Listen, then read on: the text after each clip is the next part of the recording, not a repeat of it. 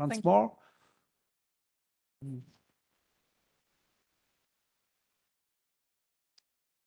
Okay, yes, now we move on to our final talk of the session before panel discussions. So we'd welcome now to the floor Nazanin Love from the University of Hasselt.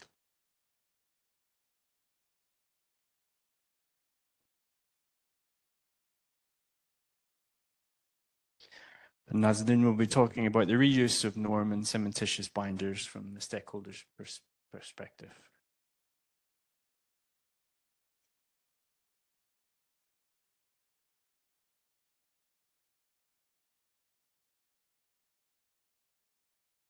Thank you. Last presentation of the day. Great slide to be at. I hope you still have the energy to follow my presentation.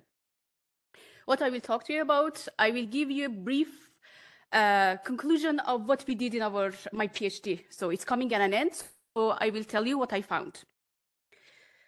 Some very short, brief background, because Katarina covered it. We have this norm-contained byproducts. It's good to use them in cement production. Why? Because cement contributes to 8% of global CO2 emissions, and we can contribute to the circular economy. So we are doing two good things together. So what we want to find in our study, we see it's a multi-dimensional problem. We are looking at a sustainable material, and this is a sustainable alternative material for a traditional material, because cement has been with us for years, and the quality of this has been approved. So it's difficult to come with an alternative or innovative material. And the third dimension is norm, of course. What we want to find out, we wanted to find out what different stakeholders think about the usage of this material in building material, specifically cementitious binders. So our first study, the stakeholders that we focused was industry.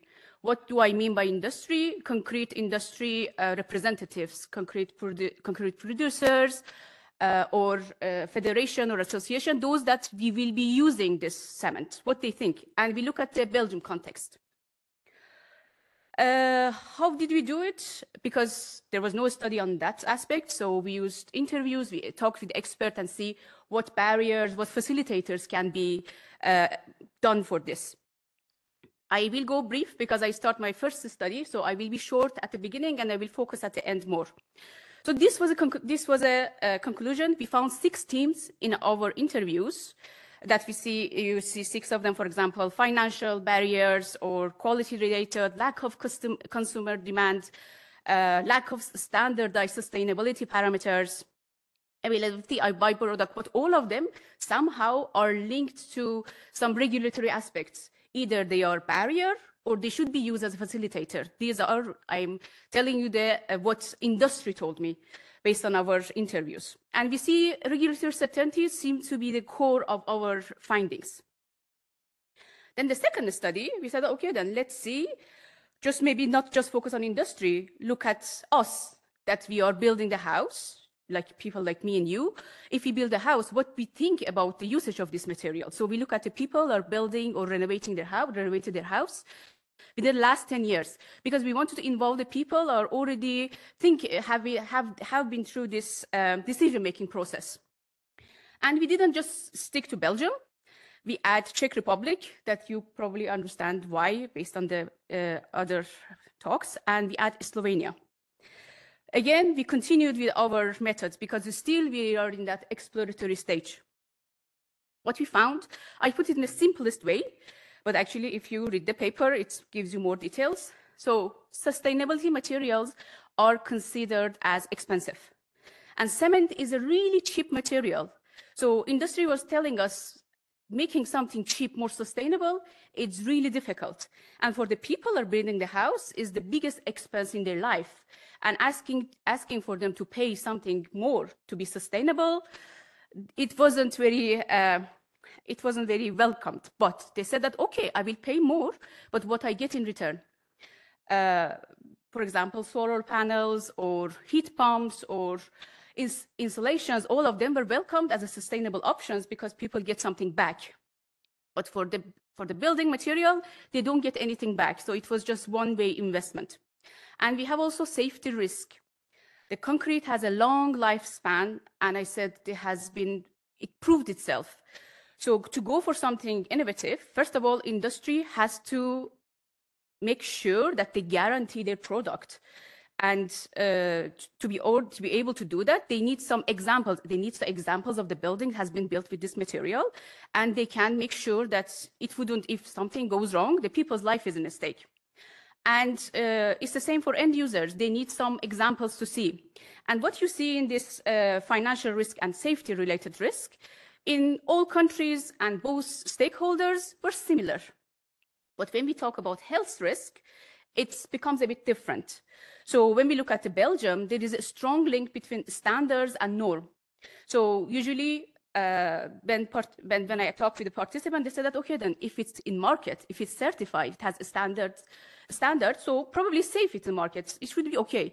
And for the industry, this is really important because they can take the responsibility, put it on the government, say, okay, if the government is safe, so I shouldn't be worried about that. This was mostly in Belgium. In Slovenia, certification, of course, important, but they had less trust in certification. So they also saying that, yeah, it's good to do something good for the environment, of course, but not in residential building because they had a higher perceived risk. And for some reason, in Slovenia, they needed more clarity, some comparative information. So in order to be approached to this country, so I think they need more justification rather than just a certification. In Czech Republic, of course, everywhere certification really important, and they were but more skeptical, even in comparison to Slovenia. When I usually present this, I have quotes from participants, so it's easier to convey. So I just say it rather than just add it here. For example, in Czech Republic, they were saying that, yeah, I use it in the fence, but not even my garage, for example, because it radiates, my car is there, it's still a closed area. So the risk even was higher in comparison to other examples that we're hearing from countries. And as Katarina explained, there is some familiarity with the fly ash and radon use. So it is a problematic topic. But here we see a bit difference between two stakeholders. Industry was saying that I don't think the government would approve them, but if they do, okay, I think it should be safe.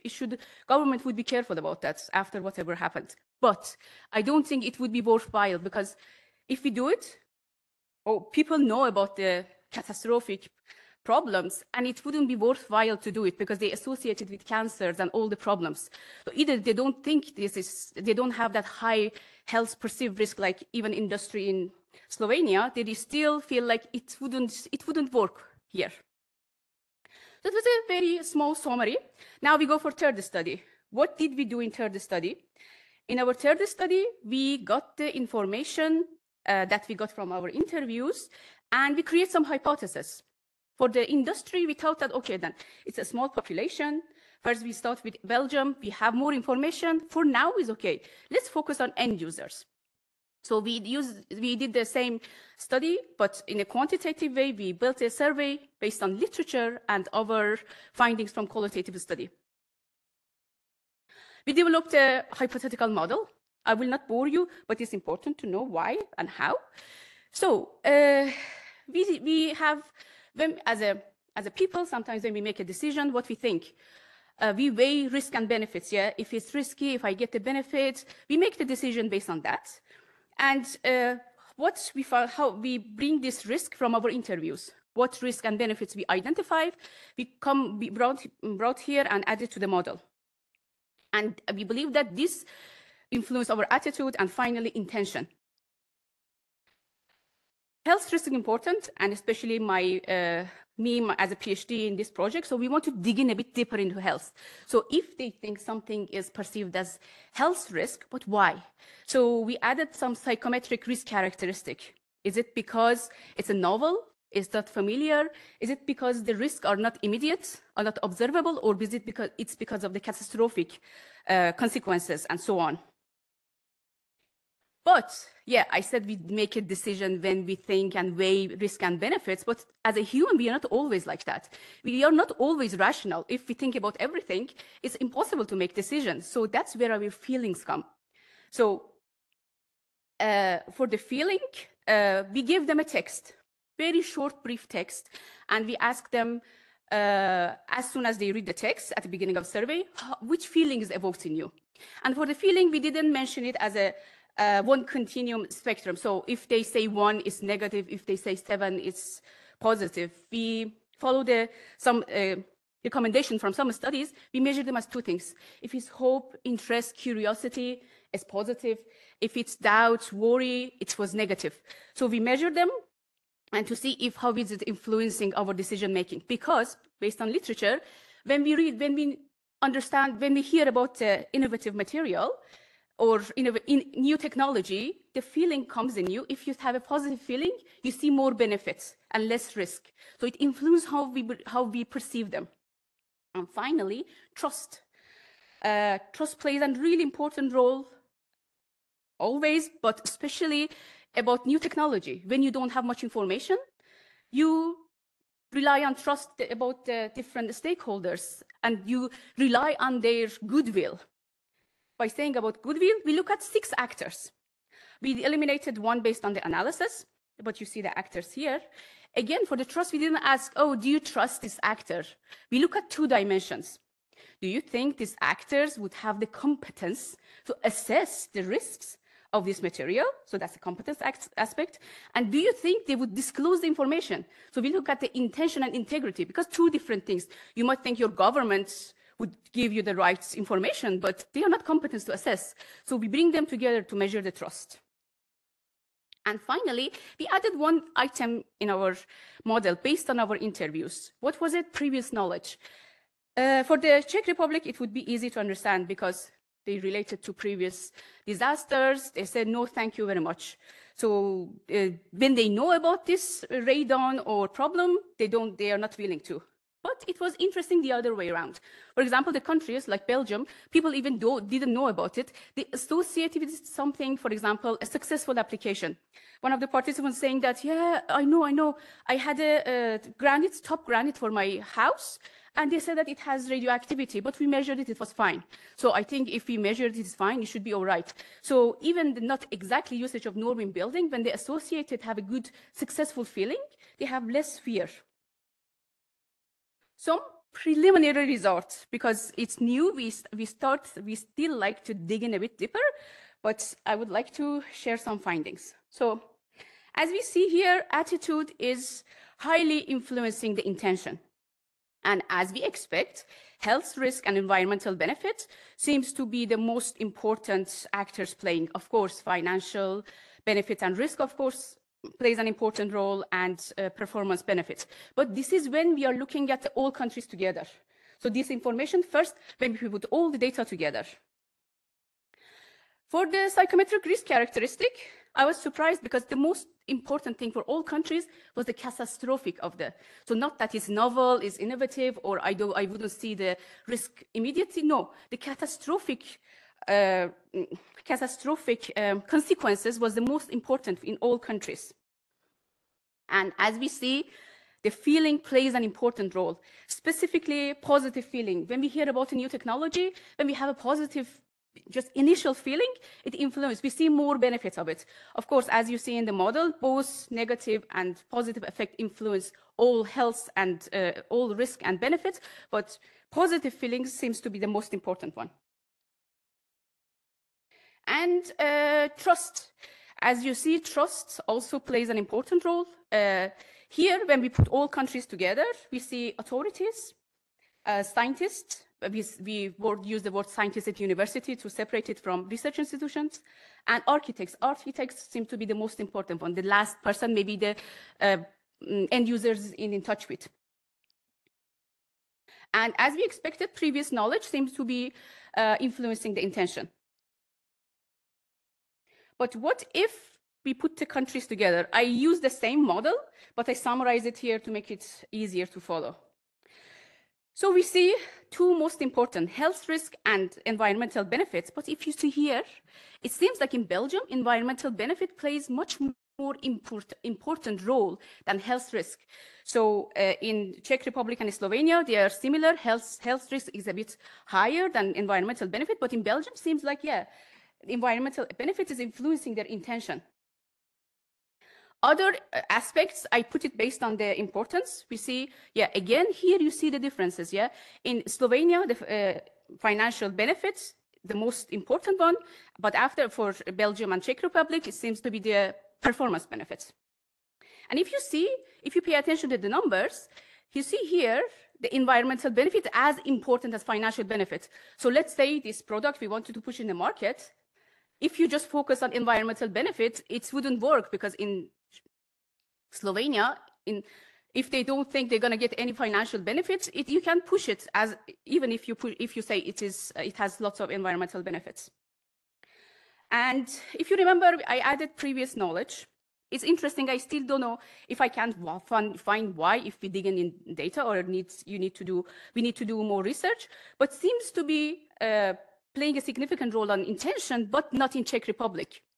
As I said, we don't know at the moment why. We might find out, but it might need to be done further research. An effect, I said, that plays a important role, specifically environmental benefits. When we have a positive feeling towards a technology, we see more benefit. But if you look at here, positive effects usually influence the benefits, but negative effects, but at the first, our initial feeling towards the technology negative, not only influences the risk, but also influences how we perceive the environmental benefit. And as I said, I only put here the most two, for example, significant ones. And now we go for trust. If you remember, it was different when we look at all countries. When we separate them, we see in Belgium, independent research institutions is the one that when they trust, they have a more positive attitudes and higher intention. But in Czech Republic, seems the first one is architects. So trust in architects seems to be the most influential one. And in Czech Republic, also cement manufacturers.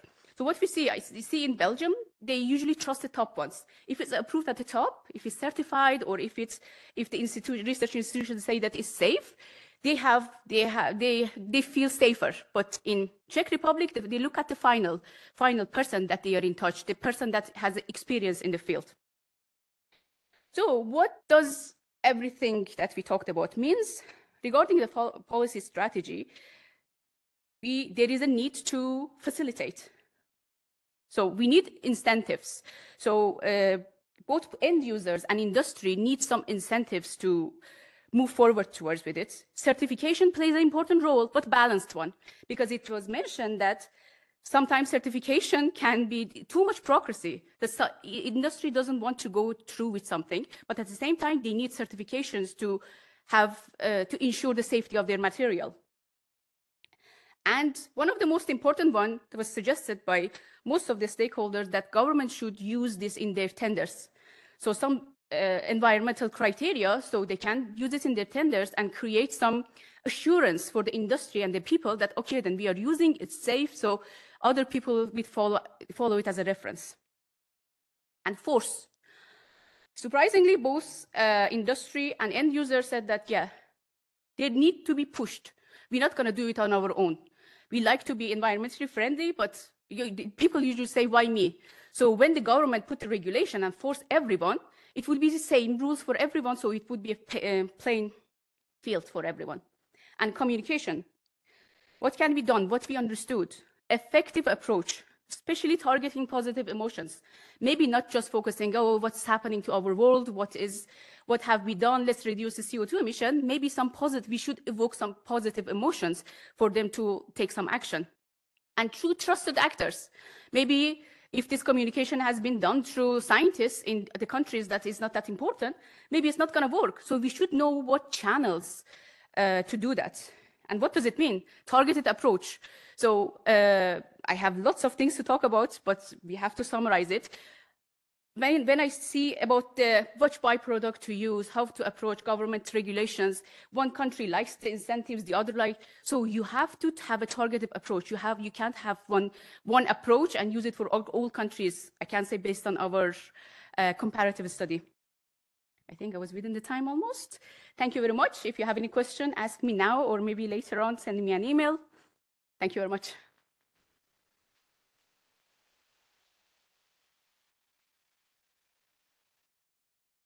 Yes, we have time for one or two questions or comments. We have one in the audience here, yes. Thank you. Thank you very much for a wonderful presentation. Helena Janžeković from the Slovenian Nuclear Safety Administration.